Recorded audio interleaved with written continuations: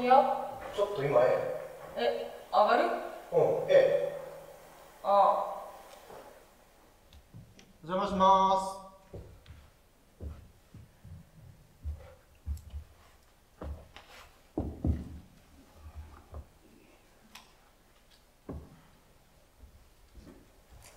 あれ？メイの部屋は？お母さんの趣味の部屋になっとる。まさしさんの部屋？そう。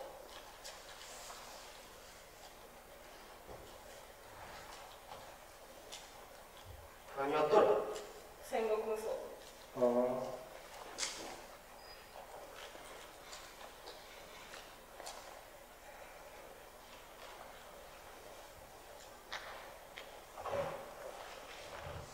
いつ戻る？もうしばらくこっちにおることにした。まあそれがええわ。6月の舞台も中止になったけん。あ、そうなんだ。いやー、俺も式どうしようかなって。いつだっけ？7月。ああ、オンラインでやれば。あ、それな。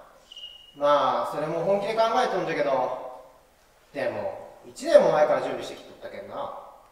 沖縄だっけ？そう、石垣島。彼女が好きなんよ。あれ、これメイ？いや、お兄ちゃんだ。じゃあな。なんかこのカバー見覚えあったわ。好きな番号押してみて。ロック解除の番号わからんのよ。ああ、ええ。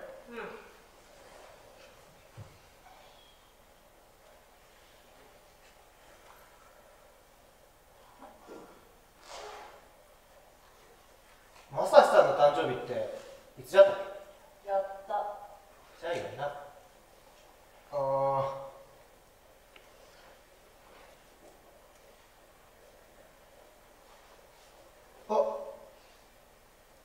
1分後にやり直してくださいって。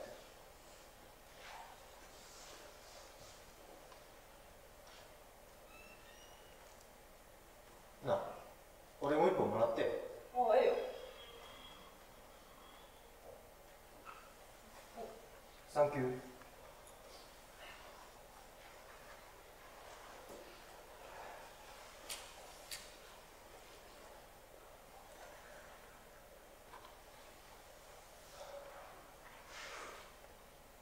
なんか不思議じゃな。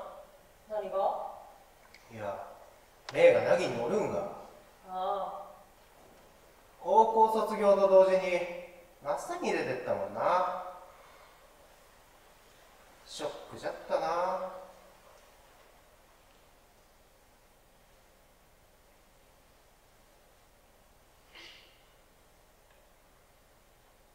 で、なんかせんの？なんかって？いや、いつか凪でもなんかしてや。映画とか演劇とか。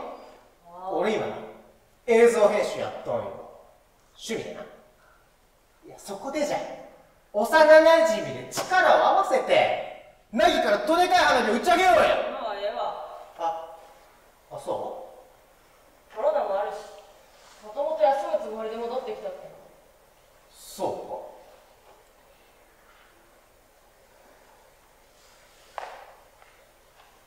か。あ、そうそう。この間不法侵入があったんだけど。え？そういうのって役場職員に言ったらええ。いや、それ警察じゃん。なんか、この間、こっから変なおじいさんが知らない間に出てきた。いや、それ警察通報したんか？しとらん。いや、泥棒じゃねえ。どんな人だった？でもすっごいおじいさん。もうフラフラしとって危なかった。その人、メガネかけてなかった？かけとった。わかる？それな、岡谷さんって人かもしれない。有名な人？いや、最近急に認知症が進行してな。地区でも結構トラブルなっとんよ。勝手にな、人んちの畑入って野菜取ってくんよ。その人かも。ねえ、その時うちおったんじゃん。おとなしく帰ったんか？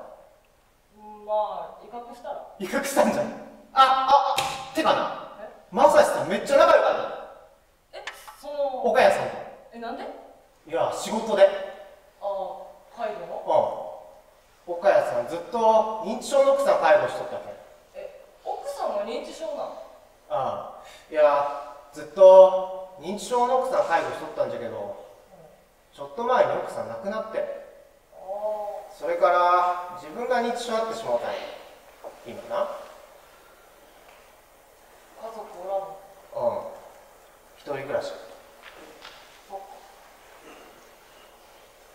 奥さんの介護しとった頃な、朝日さんが相談相手みたいなことしとって。で、一緒に認知症の啓発の映像を作ったんや。俺がな、撮影と編集したの。この家にもあるんじゃねえかな、その DVD。結構ええ感じに撮れたんだけどな。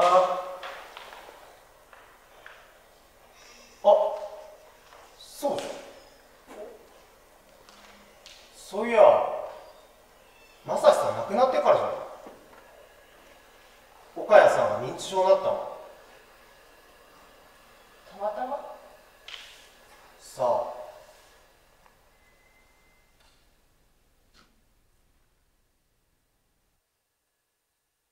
徘徊は何回もあります。警察沙汰もそうですね。5、6回あったですね、夜の出歩いて。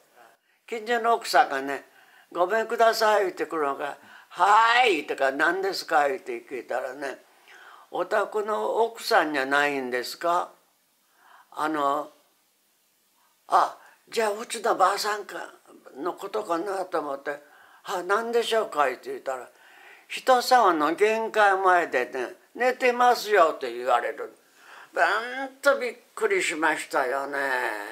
うちだったら別としてよそ様の玄関先で寝てますよってはあって思ってね、それでね履物をもうつっかけてね「いやどこですか?」言ってね言ってきてくれた人と一緒にいたら本当にね寝おるんですよ、人様の玄関でへーっとして。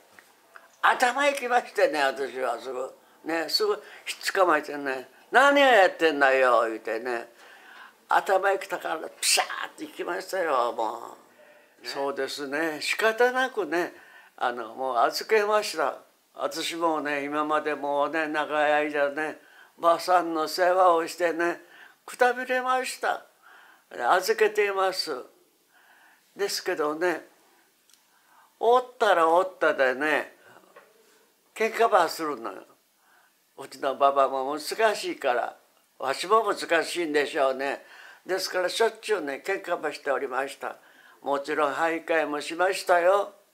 ね、だけどね預けたらねもうほとんどあそこはもうねなんというか帰れないんですから、ばあさんはねばあさんとじいさんはここがねこの小さいボロ家でもねここがね今までのね幸せな家庭だったんですよ。だからばあさんも本当は帰りたいんでしょうね。だけどねもう帰らすこともないですね。そう思うと寂しいです。はい。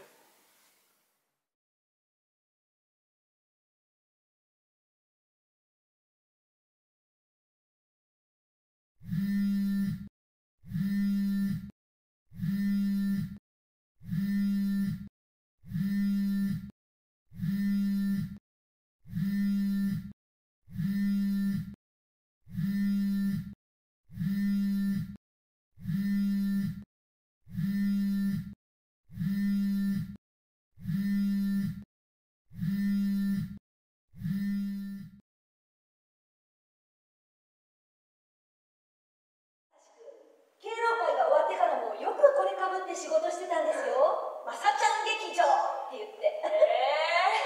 役者向きですよね、まさしくんも。いやー、役者っていうかお調子者ですよ。そっか。レイさんのことよく話してくれてたんですよ。そうなんですか？敬老会の時も芝居やるんだったら任せてください。妹が東京で演劇してますからカツラでも小道具でも何でも取り寄せますよって。いや、めっちゃ迷惑でしたけどね。迷惑じゃったんじゃ。そういう演劇やってなかったんで。そういう演劇？カツラかぶったりとか、派手な衣装着たりとか。じゃあどんな演劇をされとったん？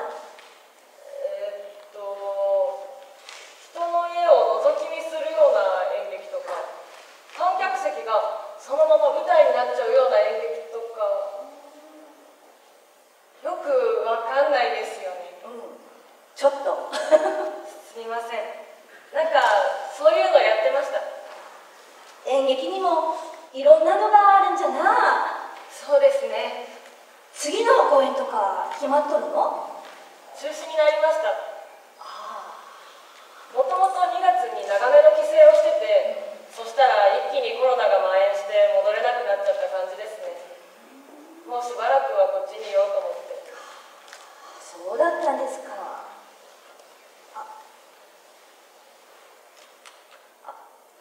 ちょっといいですか？どうぞ。ごめんなさい。は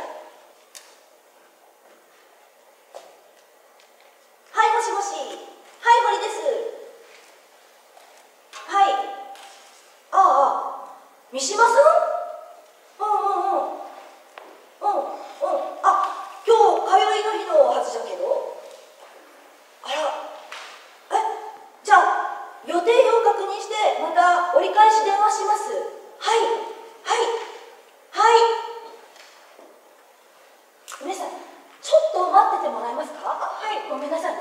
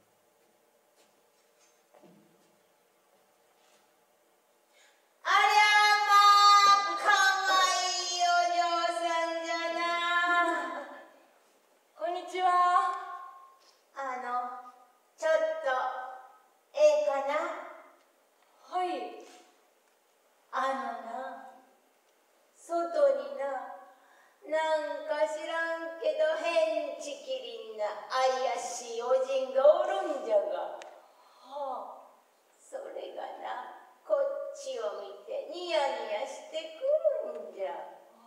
それでな、おいでおいでって手を振ってきたりするんよ。気色が悪いわ。多分変態じゃ。そうですかね。もうどうすりゃええんで、本当に。どこですか？あっち。これ。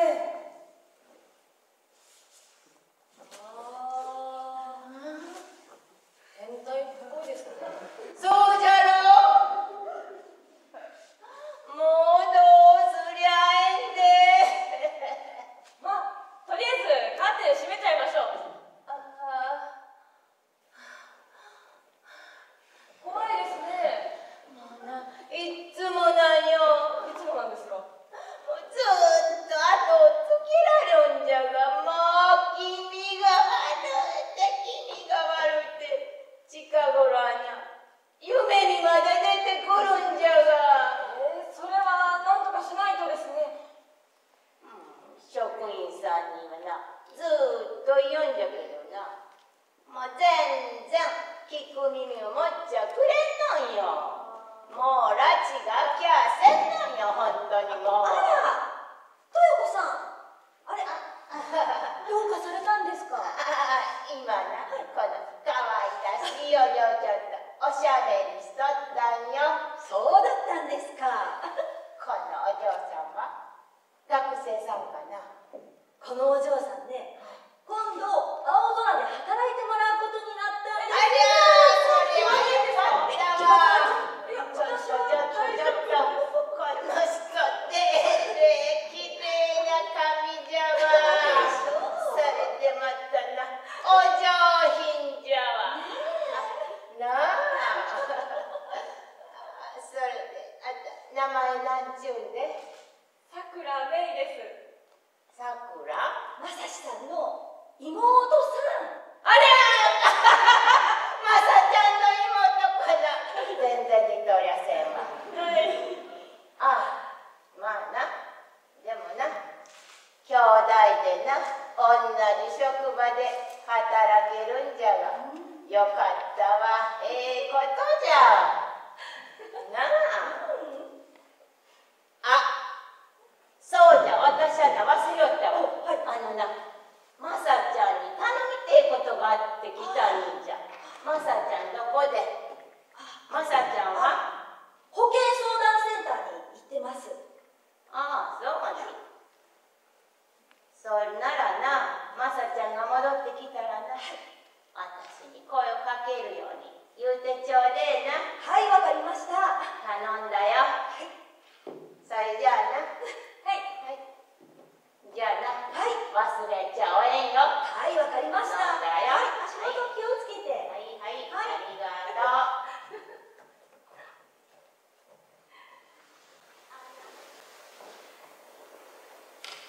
ごめんなさいね。いえ。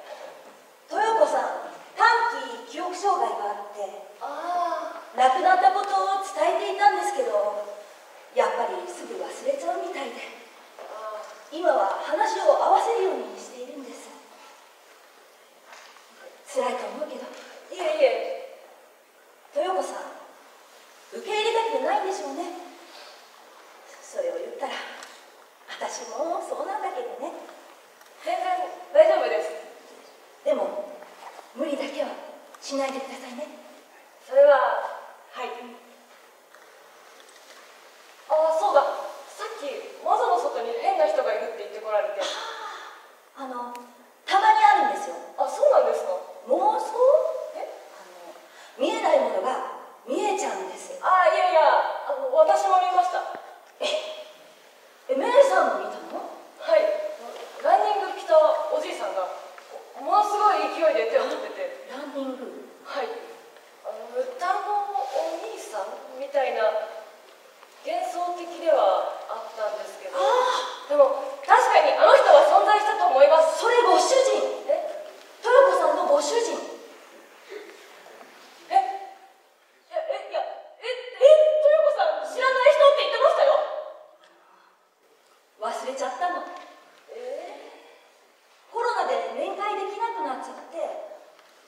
のこと忘れちゃったの。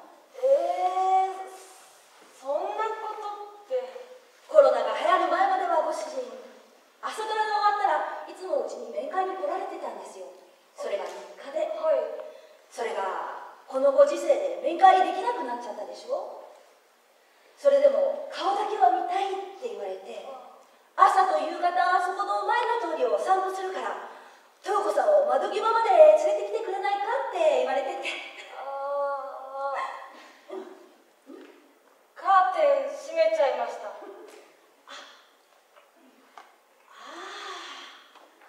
みません。いえいえ。こちらこそ二人っきりにしちゃってごめんなさいね。今度ご主人に会ったら謝っておきます。いや、こちらからも事情を説明しておくから気にしないでね。すいません。似合ってますよ。ちょっと試しにかぶったら脱げなくなっちゃいました。豊子さんに気に入られちゃいましたしね。このカツラ様々です。慣れないこともあって大変に思うかもしれないですけど、介護楽しんでくださいね。楽しんでいいんですか？それはもちろん。こんな状況だからこそ。そうですか。そうこれ。はい。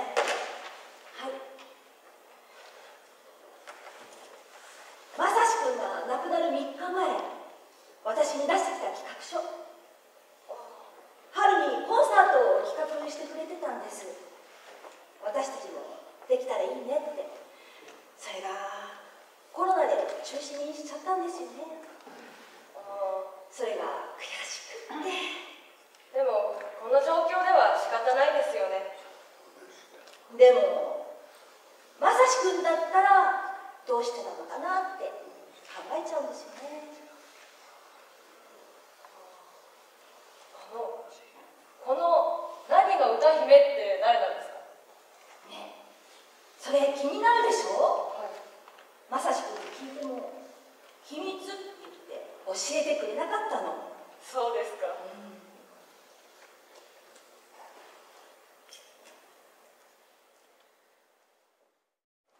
どこだ？ない。どこだ？どっかにあるはず。どこ？ない。どこだ？何を何をしてるんじゃないよ。あんたこそ何してんの？何をうろちょろするんだよ。何してんだよ。じっとしててって言ったでしょ。じっとしてて。何食べてんの？これは俺のあられれや。何しててよってな。この野郎。ポップコーンだろこれ。ポップコーン。なんだけどこれは俺のもんだよ。分かったよ。ねえちょっと部屋から出て。また俺。ここ廊下でしょ。廊下。玄関。人が来たら私に知らせる。分かった？泥棒の出版。泥棒じゃない。探してるだけ。ない。あった。誰か来たみたいって。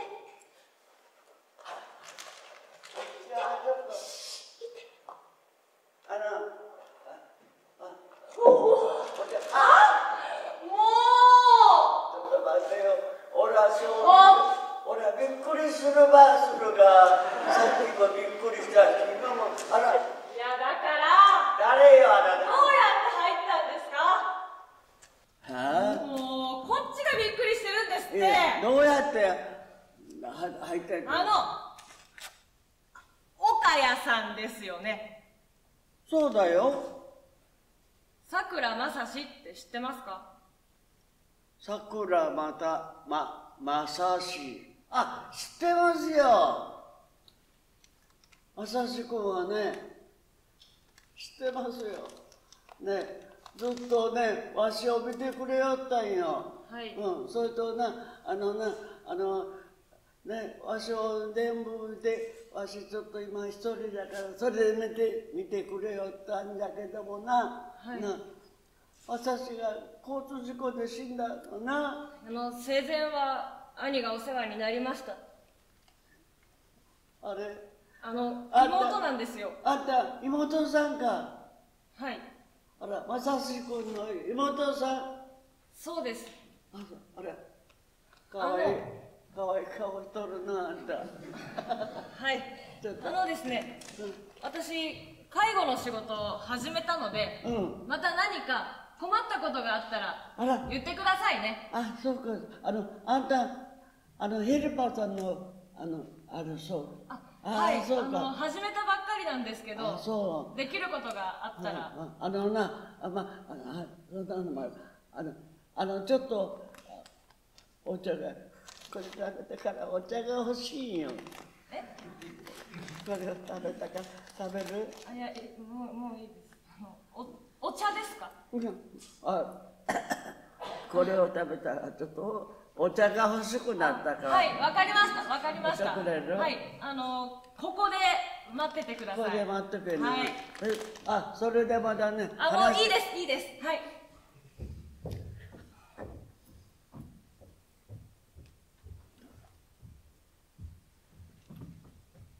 家から出てる。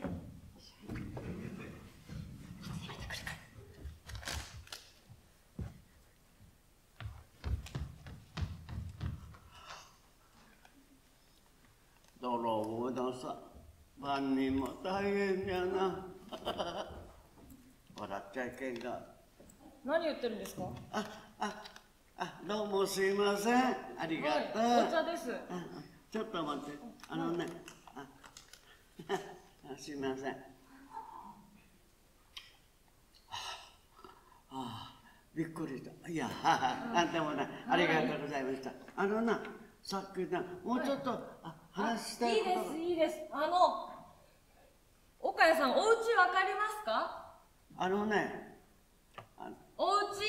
わかるけどね、ちょっと待ってよ、よんなら、ごめんください。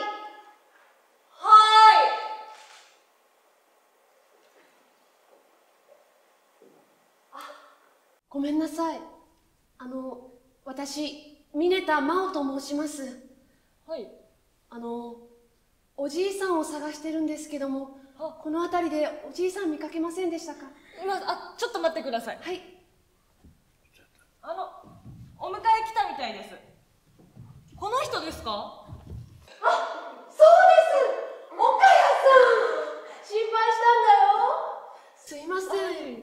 この人、よく散歩に出て、迷子になっちゃって、お家に帰れなくなることがあるんです。保護してくださったんですか？いや、帰ったら勝手に上がられてて。すいません。何かお家からなくなったものとか取られたものとかありませんか？いや、ポップコーンちょっと食べられたぐらいで。ポップコーン？全然。なんかね、すぐ盗む癖があるんですよ。ちょっとだけポケットの中確認させてもらっていいですか？すいません、ちょっと失礼します。岡谷さん、ダメでしょ、人の家に勝手に入ったら。ちょっとポケットの中見せて。何をするんだよ。俺のパンツじゃねえか。恥ずかしい。すいません。ちゃんと謝って、岡谷さん。ごめんなさい。そんな、申し訳ありませんでした。失礼ですが、なんだよ。どういったご関係ですか？いえ、他人です。ただ近所に住んでるだけで。でも岡谷さん一人暮らしで、子供もいらっしゃらないから、かわいそうで。すごいですね。なんないそれは。なんでそこまでできるんですか？隣に住んでるってだけで。それは岡谷さんが何をこいつ泣いてるんだよ。すいません。帰ります。すみません、こちらこそ立ち入ったことを聞いてしまって。岡谷さん帰りますよ。ちょっと待って。話せてまた会いましょう。はい、行きましょう。我慢飲んでば。あの話があるんじゃない。ありがとうございました。今度聞きますね。今度、はいちょっとね、ほら、何をするんだ。行きましょう。お前が悪いことしやがって、わしになすりやがって。ほら。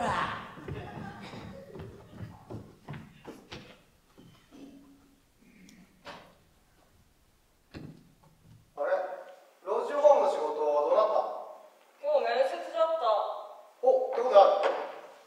いやー、やらかしたわ。何やった？いやいや。あ、そう。で、結果いつなの？一応もう働くことになった。やったか。いや、先が思いやられるわ。いや、メイなら大丈夫だって。なんかやっぱりお兄ちゃんの働いとった職場はやりづらいかも。でも、そこあえて選んだわけじゃろ？まあな。いや、そこはね、かっけえなって思ったね、俺。いや、かっこいいかっこ悪いの問題じゃないけんさ。あ、そう？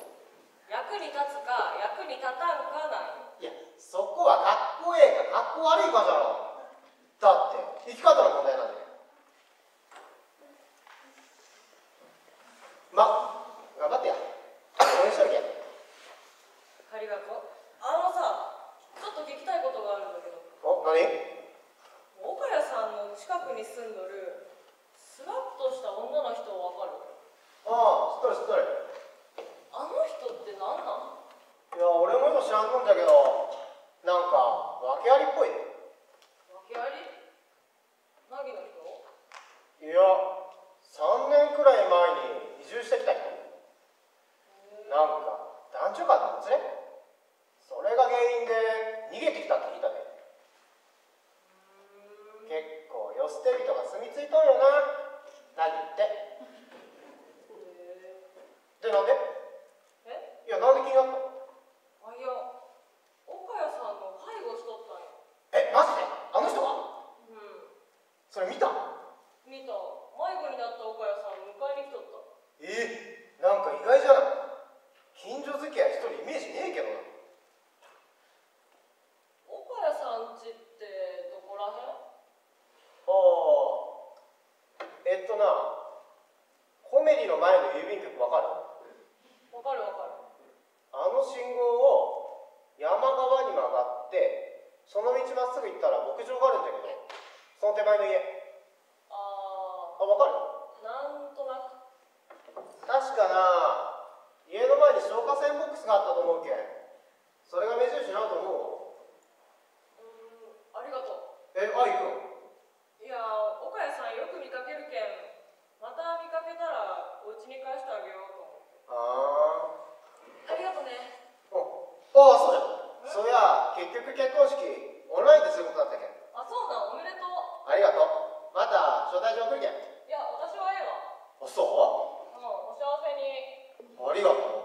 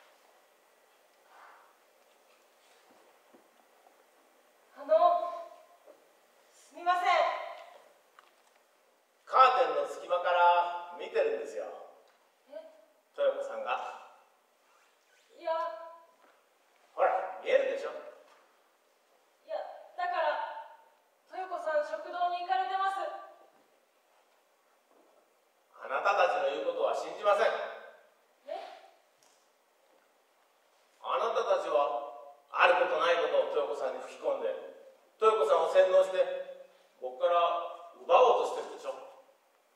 いやあっち行ってください。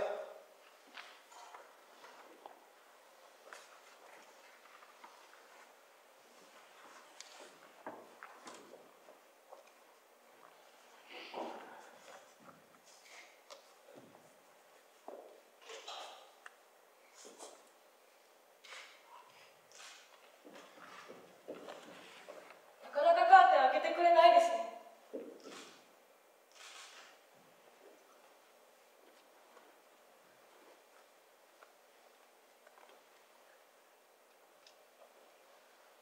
結構疲れますね。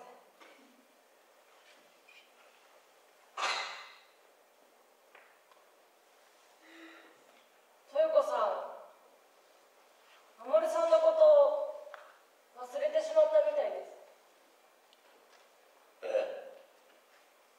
コロナでなかなか会えないから。忘れてしまったんですか？はい。じゃあここで手を振ってる僕を豊子さんは誰だと思ってるんです？知らない人。知らない人です。だから、はい。ちょっと気味悪がってます。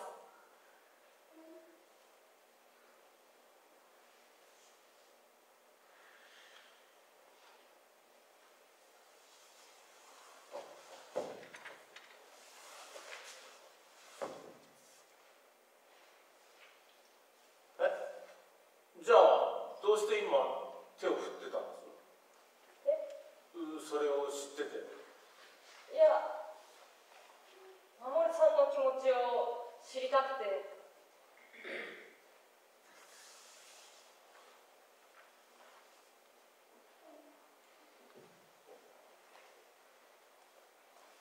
東京で俳優をやっていたんですよ。演じるとき仕草を真似すると自然と気持ちも見えてくるんです。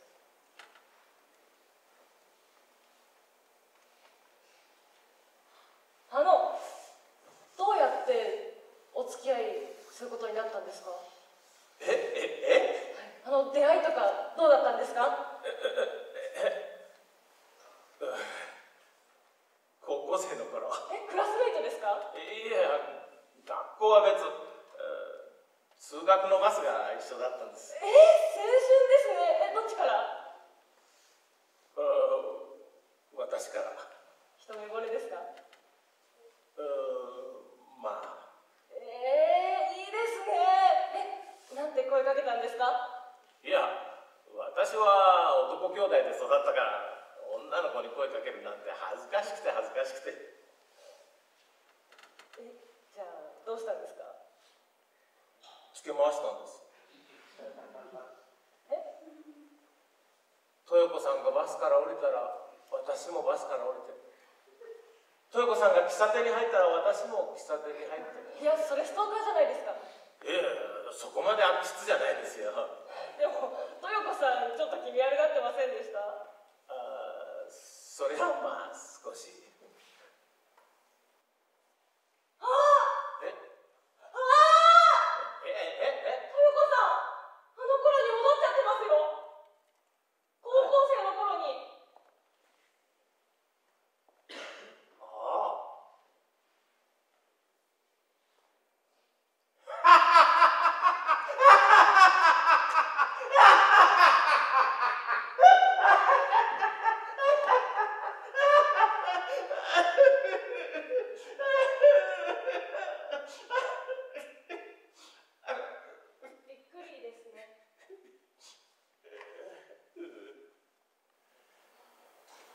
そっか。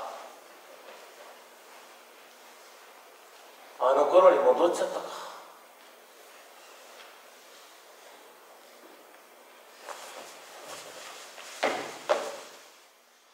おーい、豊子さん、あんたが好きだよー、開けてくれよー。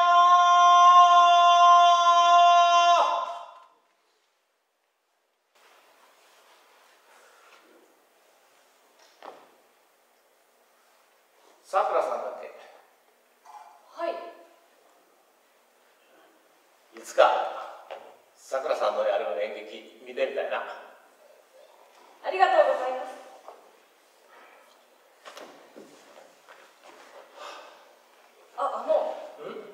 お付き合いするきっかけって何だったんですか？豊子さんと？はい。言わなくちゃダメ。はい。石を投げられた。豊子さんの弟に石を投げられた。それはつけ回したからですか？そう。血がダラダラ出てあたふたしてたら、豊子さん大丈夫ですかって来てくれたの。看護学生だったから、豊子さん。痛かったけど、あの時は嬉しかったな。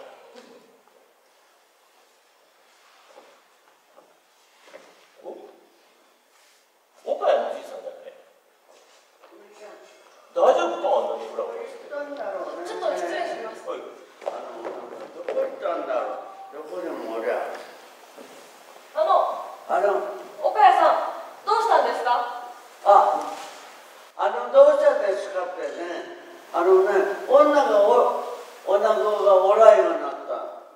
どこ行ったかわからんの。女子って近所の真央さんですか？近所の真央さん。そうだよ。どこ行ったかね、おらんのよ。真央さんと岡谷さんってどういうご関係なんですか？どういう関係で、変な関係じゃねえよ。わしがな、あの女をな、今面倒を見よるんよ。なぜか言ったらな、わしがおらなんだらね、あの女はね、もうね、どこ行ったか、なんとかもう、わからんの。ね、何にもできない女。それでわしが今な、ちょっと世話しよるんよ。お家とか見ました？お家、真央さんの見に行きました？もうすぐ行ったよ。行ったけどおらんのよ。じゃあ僕はそろそろ行くから。はい。あのじいさんは知ってる？あんまり話を真に受けない方がいいよ。おらんのよ。はい。時間あるんで付き添ってみます。ご苦労さん。ありがとうございます。じゃあ一緒に探しますよ。探してくれるか？でも真央さん、結構しっかりした人に思えたんですけど。しっかりしとんだけどもね、もうね、ボケてしもたんよ。だけどな、ボケてしもたいうのはな、実はな、あの女のな、真央のね、女の彼氏がおったんよ。彼氏がおったけどな、交通事故で死んだんよ、この前。交通事故で。岡谷さん、待って、もしかしてその彼氏って私の兄だったりします？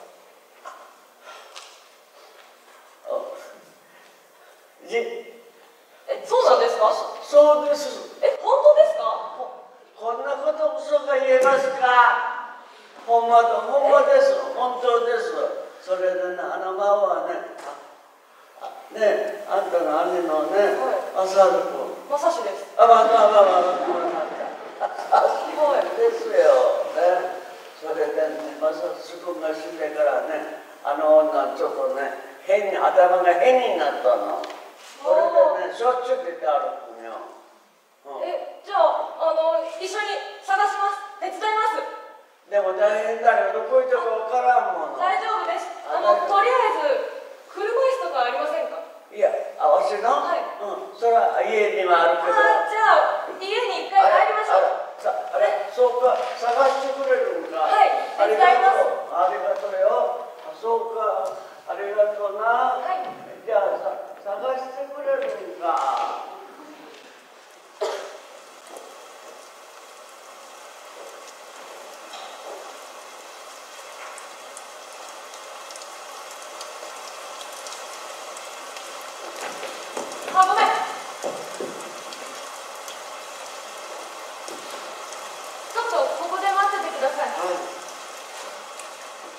元の方はおらんかったね。ありがとう。ミネトさんちは？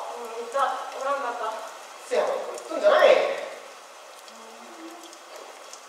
なんかあった？あ、いや、ちょっと。ごめん。ちょっと、彼女ピザ行ってな。ごめん、何時から？いや、6時。置いて。いや、でもええよ、ちょっとくらい。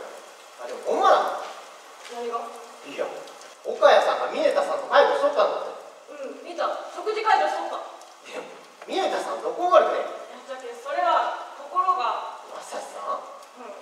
知っとった？全然知らんねん。でもそうらしい。岡谷さんが言うには。信じられん。どこまで信じたらいいの？本当だと思うで。いや、でも岡谷さん認知症だ。いや、違うと思う。いや、なんでだ。じゃって現に今までいろんなトラブルを起こしてきとんじゃけん。ふりをしとるんだと思う。認知症のふり？いや、何のために？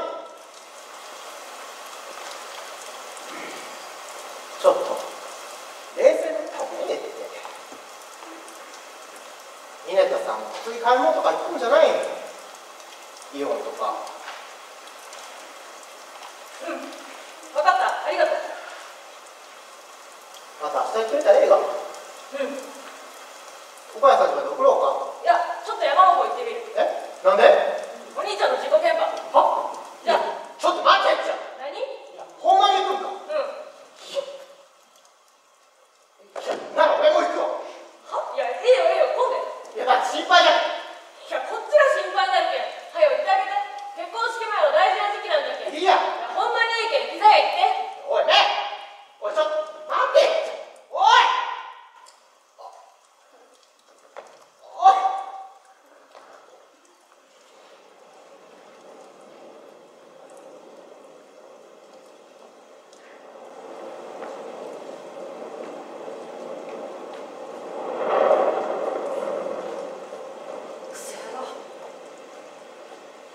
どこにいんの？ど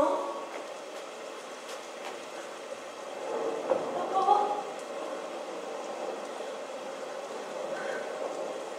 どこにいんの？クソ野郎！クソ野郎！クソ野郎！あはー！まさしさん！どこ？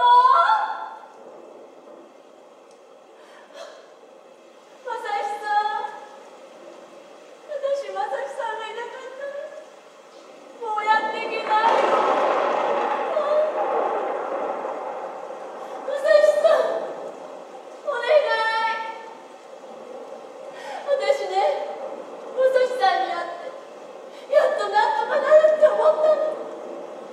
こんなバカな私でもなんとか生きていけるって思ったの。それなのにああ！どうしてバカ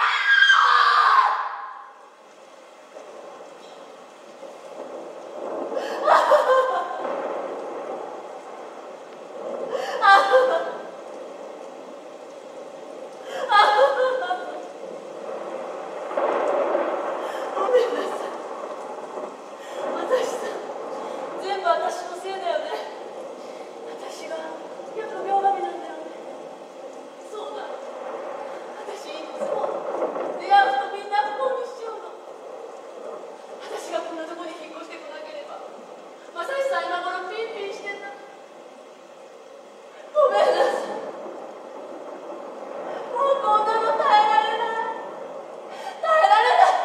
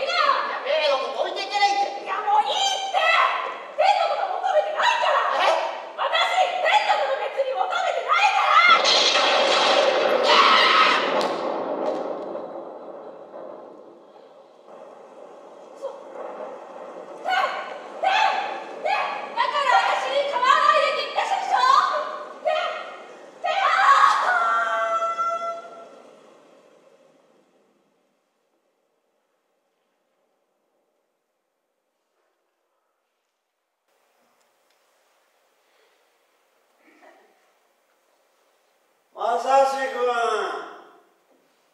まさしくん、おるんか？まさしくんどこにおるんだよ。おい、まさしくん、ここにいるよ。どこにおるんだよ。あ？ここにいるよ。驚いたね。まさしく、あら、そうか。あれ、ここにおったか。ずっとすぐ近くにはいたんだけどね。なぜだよ。どうしたか。でも俺、ずっといなかったから、俺、寂しかったぞ。まあ死んでるから。死んでるから。今こうして生きてるじゃねえか。よかった。おさな。嬉しい。ありがとう。ありがとうだね。いや、よかった。本当に。ありがとう。岡谷さん。最近転んでないでしょ。もちろん転んでないよ。道に迷ってないでしょ。車で一緒だけど。それ全部、俺が介護してるから。死んだ方がね、だいぶ自然に介護できるんだなって発見があった。社会の窓も毎回閉めてるんだよ。だって岡谷さん、閉めたことないでしょ、社会の窓。社会の窓言ったら。そうか。そうか。そうやって笑ってよ。ね、俺は目に見えないけど、ずっとそばにいるんだから。そうか。悲しまないでいいんだよ。そうか。岡谷さんの笑顔でさ、みんなを元気にしてやったよ。それしてやるよ。俺はさ、岡谷さんに出会えたおかげで、人生が何十倍も楽しくなったんだよ。なんでだろうな。今度はさ、メイ、マーの人生を楽しくさせてやってよ。それはね、わしももう年だけどな、もう4、5年したら100だけどな、命の限りな、メイとな、それからマを幸せにしてね、あれするよ。それからまだだよ。まだね、奈義町の皆さんをね、守ってあげるし、ね、わし以上に長生きしてもらえたらいいよ。お願いね。ありがとう。いや、ありがとう言ったね。社会の窓は俺に任せて。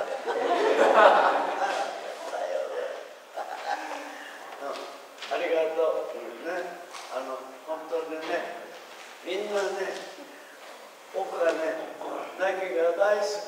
それでね、ナギの皆さんと共にな、楽しいね、あれを。こうですな、こうですな、こうですな。ここで声出したら死んだことになるから。まだ知りたくないだろ。そしたら喋る。そして僕起き上がるのも本当はダメだけど、ギリギリセーフってことにしようか。そしたらこの場で喋るな、動くな。俺の言う通りにしたら生き返れる。いいな。そしたらなるべくゆっくりとさっきの場所に戻る。いいな。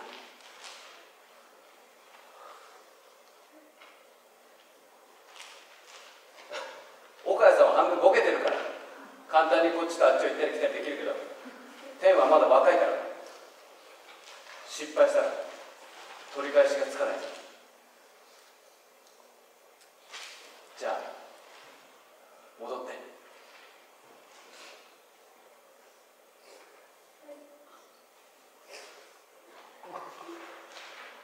慎重に。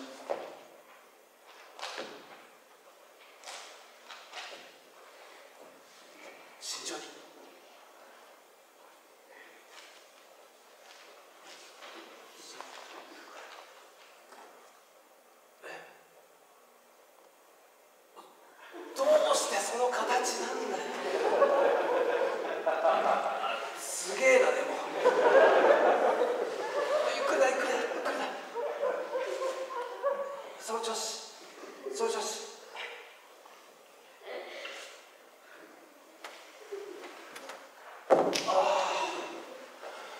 オッケー。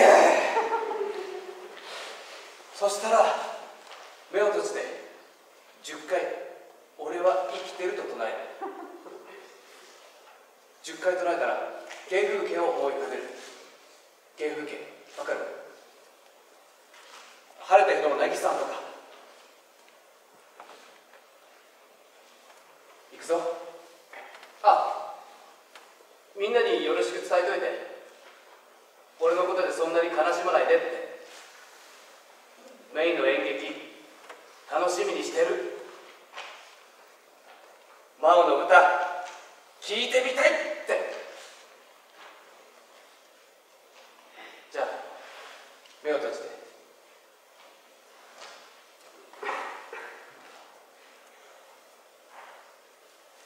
せーの。俺は生きてる。俺は生きてる。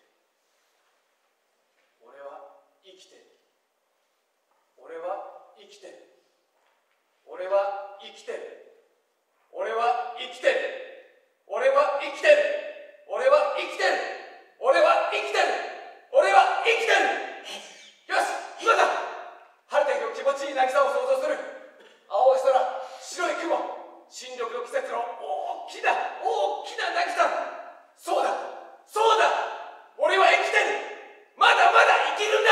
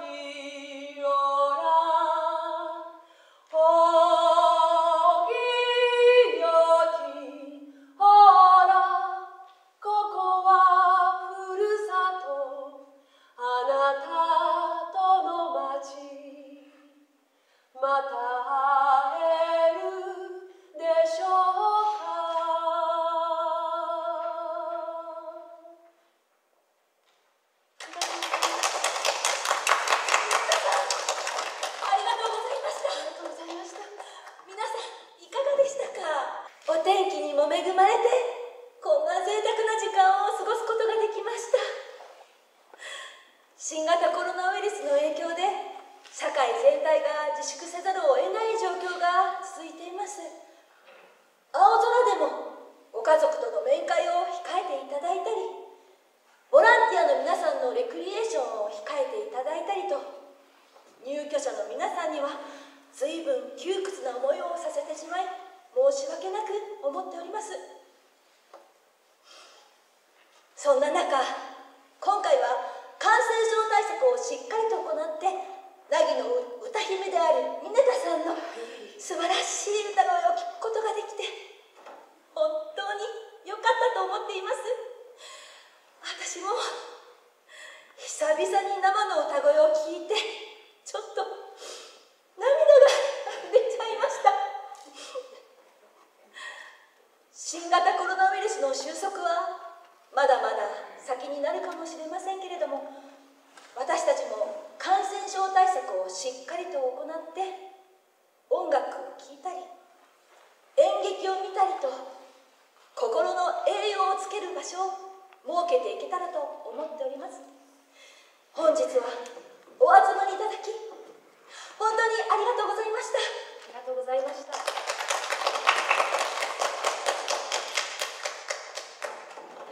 よかったですね。本当によかったわ。もう最高だったわ。凪にはいろんな才能を持った人がいますね。本当にな。凪はまあところじゃな。それに凪の人はもうみんな素晴らしいわ。そうですね。ねえねえ、メイさん。どうした？あそこのおじいさんとそのおばあさんって知り合い？さっきからずっとおばあさんのこと見てるよ。それこそもうまたあの人じゃが、もうどうすりゃいいんだ。コンサートの時もおばあさんのこと見てニヤニヤしてた。あの人はな、おばあちゃんの後をずっとつけてくるんじゃが、もう気色が悪いって、もう気色が悪い。かなわんば。変態？そうなんよ。あの人は変態なんじゃ。そしたらおばあちゃん守ってあげる。おばあちゃん守ってくれるんかな？言ってしまったが、ちょっとあの子大丈夫じゃろうか。心配ですね。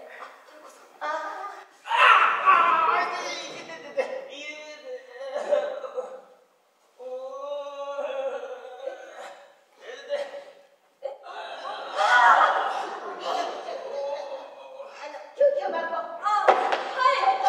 大丈夫ですか？痛いでしょ？まあ。血で目が見えん。ちょっともう動かないで。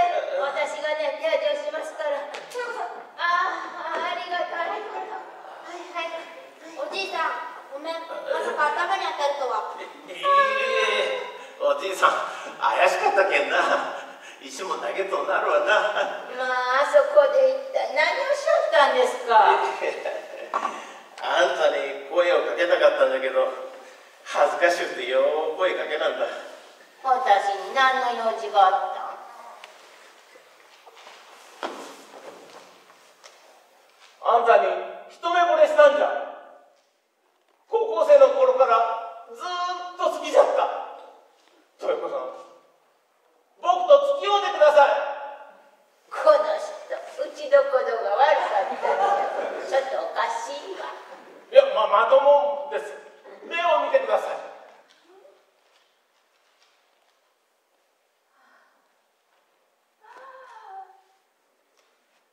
変な人じゃな。あんたのことをずっと思うとったら頭が変になりました。まあ、とりあえずね、頭の血を流しましょうよ。ね。水道あるかな？はい、あっちにあります。そう、ありがとう。それじゃ行きましょう。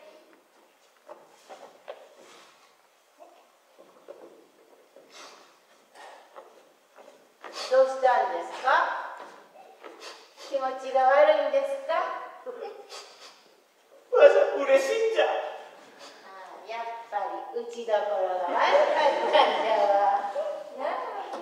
おじいさん、ごめんなさい。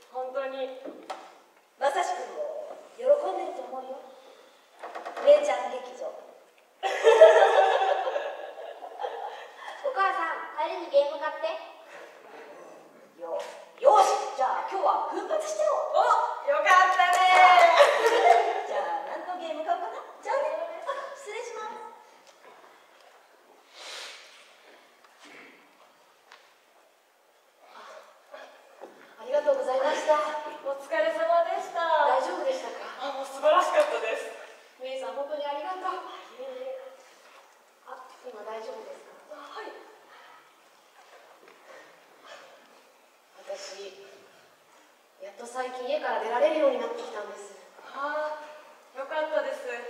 朝と夕方に散歩してるんですけど、ナギの自然ってやっぱりすごいなって思って。ナギさん、スケールでかいですよね。はい。メイさん、私メイさんに謝らないといけないことがあります。これ本当にすいませんでした。岡谷さんと泥棒みたいなことして、私この中に正志さんからのメッセージがあるって思い込んでて。ロック解除できました？いいえ。これマーさんにあげます。いい。これはメイさんが持っててください。そうですか。じゃあこうしましょう。全部削除しました。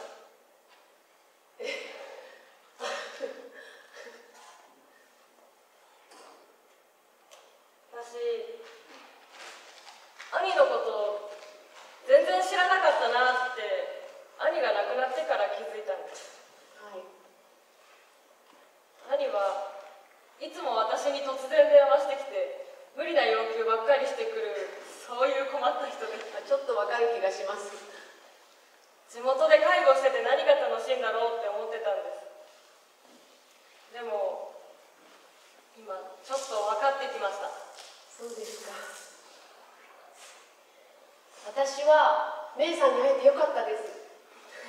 今度一緒にランチしませんか？いいですね、ぜひ。メイさんの知らない正志さんの話いっぱいしたいです。ぜひいっぱい教えてください。おい、メイ。岡谷さん呼んだぜ。退院おめでとうございます。どうも。体はもう大丈夫なんですか？完全復活ですよ。本当に申し訳ありません。いや、今雷に打たれた男ってことで町内で英雄扱いになってるんで悪い気はしないです。モーさん、この後ちょっと岡谷さんと。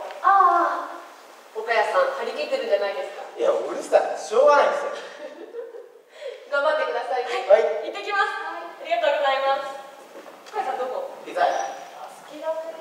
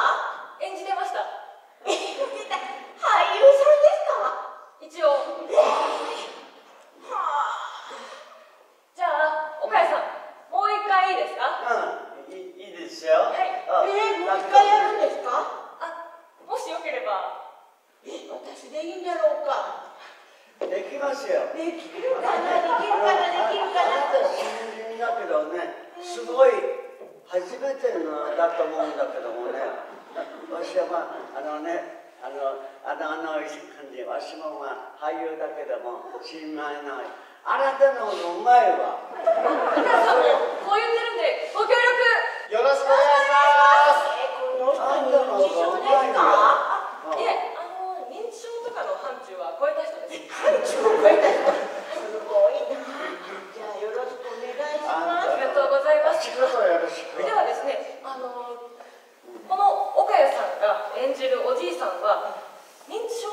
けど、もともと認知症だった奥さんを介護していたんですね。それで奥さんがよく行方不明になったりして苦労された経験があるんですね。でただ奥さんが亡くなってからは今度はご自身が認知症を患ってしまって、それで亡くなった奥さんを探されるようになったんですね。そういった背景を知った上で今度は少し久しぶりに関わっていただけます。私じゃあ優しくしないといけないんですね。はい、そうですね。なので奥さんはどういう人だったのかとか、どう思っているのかとか、そのあたりを聞いてあげるといいかもしれません。はい、ありました。じゃあよろしくお願いします。ありがとうございます。じゃあ準備はいいですか？はい。じゃあはい、ここからいきますよ。あ、そうか。はい、いいですね。よろしく。はい。いいですか？徘徊演劇スタート。ちょっとおじいさん、それはうちの戦略もんやけどな、返してください。何言ってんだよ。あんた誰だよ。あれって私はここの家のものです。私の選択です。違うよ。あんたボケとんか。いや、ボケじゃないけどよ。これはね、うちの母さんのね、なんというか、ね、あれなんですよ。そう。いや私のブラウスをなんてこと言うんですか。なんか変な。あんたのブラウスをしたら何ですか。この人。あんたのね、あんたのね、先取らへんねよ。あら、そうかしら。とっても可愛いピンクなんだけどな。いや、これはうちのばあさんの。そういえばあんたもね、おばちゃんが死刑でべっぴんやな。だってこういう年齢なのよ、中途半端なね。ありがとうございます。それでおじいさん一体ここに何しに来られた？私に会いに来てくださったんじゃろう。もう、私は愛してる。会いに来てくださったの。会いに来たんだけどね、ほら、あとはすごく色気があって、あるけどね、まさかあんたにね、愛をするようなね、俺は力はね、俺も95だよ。そうだよ。そんなのね、もう男じゃないよ。ねえ、社会の窓に開けてるっていう。それでね、ちょっと聞きなさいよ、聞いてよ。うちのばあさんが、もう認知症になってな、もう10年もなるんだよ、10年以上。なんかあるんだねえかな、思いよったんじゃ、僕へ気にさってな、変な、なんか感じ取ったんよ。まあ、おじいさんよかったらな、なんかな、話を聞いてあげていけんかな。よくしゃべるよ。よくしゃべる。これはうちのばあさん選択したんだよ。それで持って帰るったら泥棒なんて失礼で。そりゃ申し訳なかったね。こんな詳しい話をね、うちの御殿のような家でさ、お茶でも入れてけんどうと飲んでくれて。あら、そうか。いや、わしの悩みというか心配事、寂しいこと聞いてくれるか。もう十分聞かせてもらいます。それを商売にしょったんや、昔は。もうな、おじいさんのためなら、私はおいしいお茶入れて、ゆっくり話を聞くけん、教えてちょうだい、聞こえちょっと、おじいちゃんおじいちゃん。あら、おじいさま。はい。ほんならお茶飲もう。嬉しいわ、手が握れて。ありがとう。よう来てくださったね。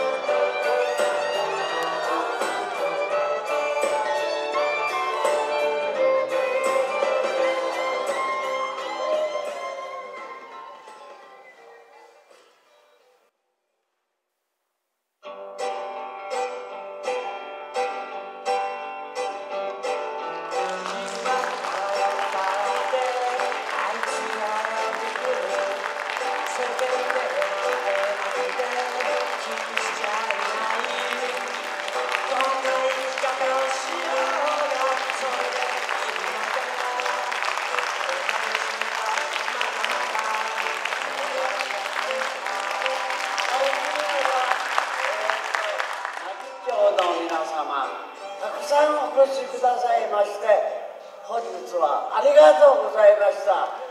お客様は神様なんですよ。